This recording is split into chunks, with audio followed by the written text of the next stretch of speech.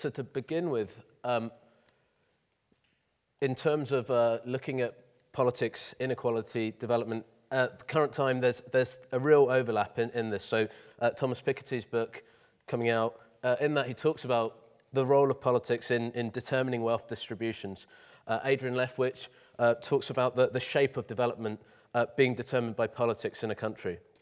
At the same time, we've also had recent work by Andy Sumner and Alex Cobham that talks about this notion of this new bottom billion, that actually most of the world's poor now are living in middle-income countries. So the attention has to shift towards this notion of redistribution rather than just resource shortage.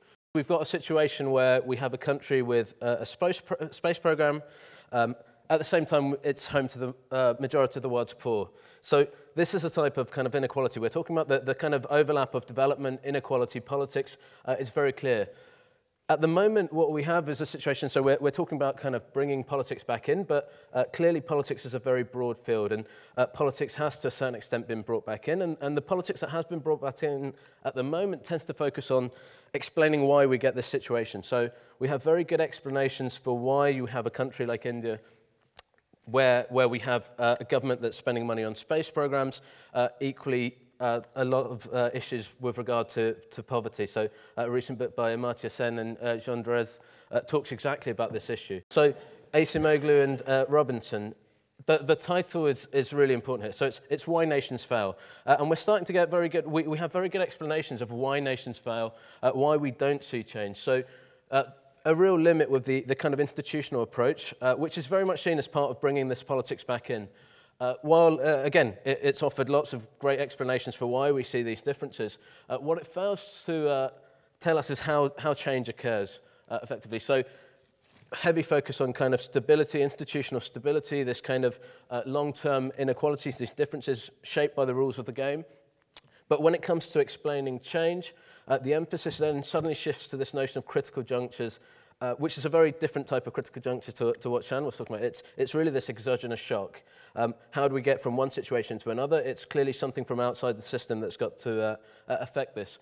So as Merrily Grindle has described with this institutional approach, there's a tendency to overdetermine failure and underexplain change. A big starting point, which some of the kind of very dominant political approaches think about, is this notion of interests, incentives. It's incredibly useful to think about interest and incentives, but actually that's not where we're going to find change happens. Where change happens is actually people working against their interests, that people are complex, people in other countries, in developing countries, elites, often do want to bring about change. The issue isn't that their interests mean that they just want to accumulate wealth. It's that it's very difficult to bring about this change. So one of the things that comes out of these books, and a number of others like them, is it's political. It's finding these people that actually do have the commitment, and it's these coalitions of commitment. So we see, Shan's already kind of talked about this, leaders and coalitions, but very much insider and outsider leaders and coalitions. So Merrily Grindle's book on education reform in Latin America, what you see is inside government, you see a lot of kind of strong reform tendencies, but equally the ability to then bring people who have worked on education for years and years into government, even if it's temporarily, to be advisors. So you have this real mix of the types of coalitions you're bringing in, this social movements, it's people that have developed an expertise, it's teachers being brought into these circles. The politics of contention, again, it's been spoken about in the case of Brazil. It's how you deal with that contention.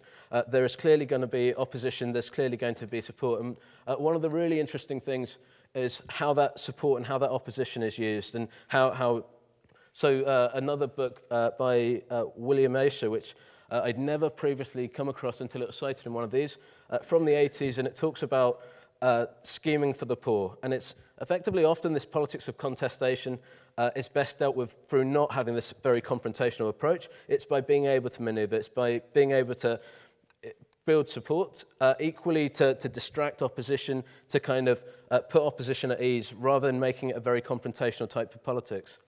So one of the examples in the Against the Odds book is a chief minister in India, the chief minister of Madhya Pradesh, Digvijay Singh, and lots of poverty reduction strategies, lots of policies implemented. At no point during his speeches did he ever use the word poverty. Why? Because in India there's a long history of populist kind of politics really framed around this notion of poverty, so going back to Indira Gandhi.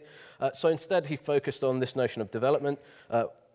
Dare I say it, we're all in this together. And this was what really pushed through this agenda, and it kind of avoided that opposition.